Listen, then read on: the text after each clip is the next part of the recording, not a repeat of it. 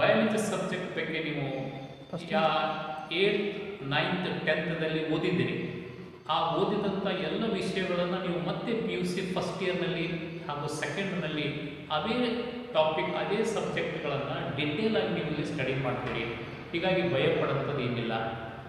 ಉದಾಹರಣೆಗೆ ನೀವು 8th 9th 10th ಯಾವ ಬ್ರ್ಯಾಂಚಲ್ಲಿ ಸ್ಟಡಿ ಮಾಡಿದ್ರೆ ಅಂತ ಅನ್ನೋದು ನಾನು ರೀಕಾಲ್ ಮಾಡ್ತಾ ಇದ್ದೇನೆ.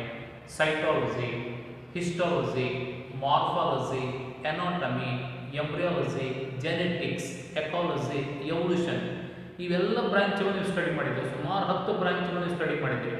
ಆ ಎಲ್ಲ ಬ್ರಾಂಚ್ಗಳನ್ನು PUC ಫಸ್ಟ್ನಲ್ಲಿ ಒಂದು 5 ಬ್ರಾಂಚು, ಸೆಕೆಂಡ್ನಲ್ಲಿ ಒಂದು 5 ಬ್ರಾಂಚು, ಈ ರೀತಿ ಸ್ಟಡಿ ಮಾಡ್ತೀರಿ. ಎಕ್ಸಾಂಪಲ್ ತಗೊಂಡಿರುವಾಗ ಸೈಟಾಲಜಿ ಅಂತ ಬ್ರಾಂಚನ್ನು ನೀವು ಸ್ಟಡಿ ಮಾಡ್ತೀರಿ. ಸೈಟಾಲಜಿ ಅಂದರೆ ಏನು?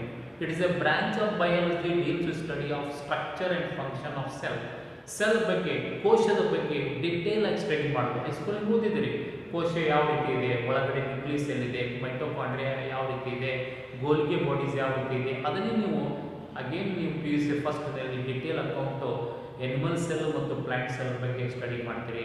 ಮೈಟೋಸಿಸ್ ಅಂದ್ರೇನು, ಮಿಯೋಸಿಸ್ ಅಂದ್ರೇನು, ಅದನ್ನು ಕೂಡ ಡಿಟೇಲ್ ಆಗಿ ಸ್ಟಡಿ ಮಾಡ್ತೀರಿ.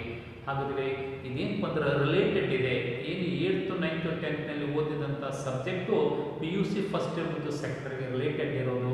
ಅದಕ್ಕೆ ನೀವು ಯಾವುದೇ ರೀತಿ ಭಯ ಪಡೋದಿಲ್ಲ. ಇಂಟ್ರೆಸ್ಟಿಂಗ್ ಆಗಿ ವಾಸ್ಟ್ ಆಗಿ ಸ್ಟಡಿ ಮಾಡ್ತೀರಿ. ಇದು ಒಂದು ಬ್ರಾಂಚ್ ಬಗ್ಗೆ ನಾನು ಹೇಳಿದೆ. ಸೆಕೆಂಡ್ ಬ್ರಾಂಚ್ ತಗೊಳ್ರಿ, ಹಿಸ್ಟಾಲಜಿ ಅಂತ ಇದೆ. Histology is a branch of biology deals study of tissues ಅಂತ ಹೇಳ್ತೀವಿ. ಕನ್ನಡದಲ್ಲಿ ಅಂಗಾಂಶ ಅಂತ ಹೇಳ್ತೀವಿ, ಇಂಗ್ಲೀಷ್ನಲ್ಲಿ ಟಿಶ್ಯೂಸ್ ಅಂತ ಕರಿತೀವಿ. ಹೈಸ್ಕೂಲಲ್ಲಿ ಓದಿದ್ರಿ ಬ್ರೀಫ್ ಆಗಿ ಟಿಶ್ಯೂಸ್ 4 ಅದಾವು. ಎಪಥೀಲಿಯಲ್, ಕನೆಕ್ಟಿವ್, ಮಸ್ಕ್ಯುಲರ್, ನರ್ವಸ್ ಅಂತ ಹೇಳ್ತೀರಿ. ಅದನ್ನೇ ಇಲ್ಲಿ ಡಿಟೇಲು ವಿತ್ ಹೆಚ್ಚಿಗೆ ಎಕ್ಸಾಂಪಲ್ ನೀವು PUC ಫಸ್ಟಲ್ಲಿ ಸ್ಟಡಿ ಮಾಡ್ತೀರಿ. ಇವೆಲ್ಲ ಏನಪ್ಪ ಅಂದ್ರೆ ಮೆಡಿಕಲ್ ಸಬ್ಜೆಕ್ಟ್ ಇವು. ಇದೇ ಹಿಸ್ಟಾಲಜಿನ ಮೆಡಿಕಲ್ ಹೋದಾಗ MBBS ಹೋದಾಗ ಮತ್ತೆ ನೀವು ಸ್ಟಡಿ ಮಾಡ್ತೀರಿ. ಹಾಗೆ ನೆಕ್ಸ್ಟ್ ಬ್ರಾಂಚ್ ತೊಗೊಂಡಾಗ ಎನಾಟಮಿ ಅಂತ ಹೇಳ್ತೀವಿ. Anatomy is a branch of biology deals study of internal structure ಅಂತ ಹೇಳ್ತೀವಿ. ನಮ್ಮ ಬಾಡಿನ ಡಿಸೆಕ್ಟ್ ಮಾಡಿ ಒಳಗಡೆ ಯಾವ ಸಿಸ್ಟಮ್ ಇದೆ, ಡೈಜೆಸ್ಟಿವ್ ಸಿಸ್ಟಮ್ ಇದೆ, ರೆಸ್ಪಿರೇಟರಿ ಇದೆ, ಎಕ್ಸ್ಕ್ರಿಟರಿ ಇದೆ, ರೀಪ್ರೊಡಕ್ಟಿವ್ ಸಿಸ್ಟಮ್ ಇದೆ, ನರ್ವಸ್ ಸಿಸ್ಟಮ್ ಇದೆ ಅನ್ನೋದು ಎಲ್ಲರಿಗೂ ಗೊತ್ತಿದೆ. ಅದನ್ನೇ ನೀವು ಹೈಸ್ಕೂಲಲ್ಲಿ ಓದಿದ್ದೀರಿ, 10th ಓದಿದ್ದೀರಿ, 9th ಓದಿದ್ದೀರಿ. Human digestive system ಎಲ್ಲ ಓದಿದ್ದೀರಿ, brief ಓದಿರ್ತೀರಿ. Human structure of heart ಓದಿದ್ದೀರಿ, brain ಓದಿದ್ದೀರಿ. ಅಲ್ಲಿ ಲಿಮಿಟೆಡ್ ನಾಲೆಜ್ ತೊಗೊಂಡಿರ್ತೀರಿ. ಆದರೆ PUC ಫಸ್ಟ್ ಇಯರ್ ಬಂದಾಗ ಅದನ್ನು ಡಿಟೇಲ್ ಆಗಿ ಹೆಚ್ಚಿನ ಒಂದು ನಾಲೆಜನ್ನು ನೀವು ಪಡ್ತೀರಿ. ಯಾಕಂದರೆ ಈ ಎನಾಟಮಿ ಇಂಪಾರ್ಟೆಂಟ್ ಬ್ರಾಂಚ್ ಇದು. ನಾಳೆ PUC ಸೆಕೆಂಡ್ ಮುಗಿದ ನಂತರ ನೀಟ್ ಎಕ್ಸಾಮ್ ಫೇಸ್ ಮಾಡಿ ಮೆಡಿಕಲ್ ಕೋರ್ಸ್ ಹೋಗ್ತೀರಿ. ಆ ಮೆಡಿಕಲಲ್ಲಿ ಎನಾಟಮಿ ಒಂದು 100 ಮಾರ್ಕ್ ಥಿಯರಿ, 100 ಮಾರ್ಕ್ ಪ್ರಾಕ್ಟಿಕಲ್ ಕೂಡ ಇರ್ತೈತಿ. ಹೀಗಾಗಿ ನೀವು ಇಂಟ್ರೆಸ್ಟಿಂಗ್ ಆಗಿ ಸ್ಟಡಿ ಮಾಡಲಿಕ್ಕೆ ಅವಕಾಶ ಇರ್ತೈತಿ. ಅಂದರೆ anatomy is A branch deals to study of internal structure ಅಂತ ನೆನ್ಪಿಟ್ಕೊಡ್ರಿ. ಹಾಗಾದ್ರೆ ನೆಕ್ಸ್ಟ್ ಬ್ರಾಂಚ್ ನಾವು ಸ್ಟಡಿ ಮಾಡ್ತಾ ಇದ್ದೇವೆ. ನೆಕ್ಸ್ಟ್ ಯಾವಪ್ಪ ಅಂತಂದ್ರೆ ಉದಾಹರಣೆಗೆ ಎಂಬ್ರಿಯಾಲಜಿ ಅಂತ ಹೇಳ್ತೀವಿ, ಸ್ಟಡಿ ಆಫ್ ಎಂಬ್ರಿಯೋ. ಹಾಗೆ ತಾಯಿ ಗರ್ಭದಲ್ಲಿ ಏನು ಒಂದು ಎಗ್ ಅಂತ ಕರಿತೀವಿ. ಆ ಎಗ್ ಯಾವ ರೀತಿ ಡೆವಲಪ್ಮೆಂಟ್ ಆಗುತ್ತೆ, ಮಗುವಾಗಿ ಯಾವ ರೀತಿ ಡೆವಲಪ್ಮೆಂಟ್ ಆಗುತ್ತೆ, ಎಷ್ಟು ತಿಂಗಳು ಮಗು ಡೆವಲಪ್ಮೆಂಟ್ ಆಗಲಿಕ್ಕೆ ಎಷ್ಟು ಟೈಮ್ ತೊಗೊತೈತಿ, ಒಂದೇ ಮಂತ್ನಲ್ಲಿ ಮಗುವಿನ ಯಾವ ಆರ್ಗನ್ಗಳು ಡೆವಲಪ್ಮೆಂಟ್ ಆಗ್ತಾವೆ, ಸೆಕೆಂಡ್ ಮಂತಲ್ಲಿ ಯಾವ ಆರ್ಗನ್ಗಳು ಡೆವಲಪ್ಮೆಂಟ್ ಆಗ್ತಾವೆ, ಥರ್ಡ್ ಮಂತಲ್ಲಿ ಯಾವ ಆರ್ಗನ್ಗಳು ಡೆವಲಪ್ಮೆಂಟ್ ಆಗ್ತಾವೆ. Detail development of human egg into so called child R baby R foetus ಆಗಿ ಯಾವ ರೀತಿ ಆ ಎಗ್ ಡೆವಲಪ್ಮೆಂಟ್ ಆಗುತ್ತೆ ಅನ್ನೋದು ಸ್ಟಡಿ ಮಾಡೋಂಥ ಬ್ರ್ಯಾಂಚಿಗೆ ಎಂಬ್ರಿಯಾಲಜಿ ಅಂತ ಹೇಳ್ತೀವಿ. ಅದನ್ನೇ ನೀವು ಹೈಸ್ಕೂಲಲ್ಲಿ ಬ್ರೀಫಾಗಿ ನೋಡಿರ್ತೀರಿ. ಇಲ್ಲಿ ಹ್ಯೂಮನ್ ಎಂಬ್ರಿಯಾಲಜಿ ಅಂತ ನೀವು ಸೆಕೆಂಡ್ನಲ್ಲಿ ಸ್ಟಡಿ ಮಾಡ್ತೀರಿ, ಡಿಟೇಲ್ ಸ್ಟಡಿ ಮಾಡ್ತೀರಿ. ಯಾರು ಇದ್ರಾಗ ಮಾಸ್ಟ್ರಿಯಾಗಿ ಸ್ಟಡಿ ಮಾಡ್ತಾರೋ ಅದೇ MBBSನಲ್ಲಿ ಆ ಡಿಟೇಲ್ ಅಕೌಂಟ್ ಮಾಡೋಂಥ ಬ್ರ್ಯಾಂಚಿಗೆ ಗೈನಾಕೊಲಜಿಸ್ಟ್ ಅಂತ ವರ್ಡ್ ಯೂಸ್ ಮಾಡ್ತೀವಿ. ಹಾಗೆ ನೆಕ್ಸ್ಟ್ ಬ್ರಾಂಚ್ ಏನಪ್ಪ ಅಂದ್ರೆ ಜೆನೆಟಿಕ್ಸ್ ಅಂತ ಹೇಳ್ತೀವಿ. ಪ್ರೆಸೆಂಟ್ ಎಲ್ಲ ಬ್ರಾಂಚ್ಗಳಲ್ಲಿ ಜೆನೆಟಿಕ್ಸ್ ತುಂಬ ಇಂಟ್ರೆಸ್ಟಿಂಗ್ ಬ್ರಾಂಚ್ ಇದು. Study of hereditary and variation ಅಂತ ಹೇಳ್ತೀವಿ.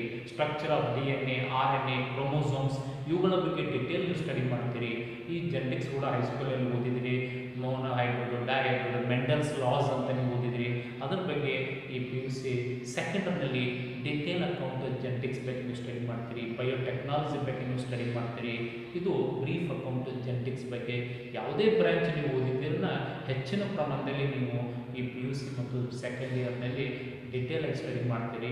ಈ ದಿನ ಎಂಜಾಯ್ ಮಾಡಿಕೊಂಡು ಚೆನ್ನಾಗಿ ಬಯಾಲಜಿಯಲ್ಲಿ ನೀವು ಇಂಟ್ರೆಸ್ಟಿಂಗ್ ತೊಗೊಂಡದ್ದಾಯ್ತು ಅಂದ್ರೆ 100% ನಿಮಗೆ ಹೈಯರ್ ಎಜುಕೇಷನ್ ಏನು ಮೆಡಿಕಲ್ ಕೋರ್ಸ್ ಹೋಗಲಿಕ್ಕೆ ತುಂಬ ಅವಕಾಶ ಇದೆ.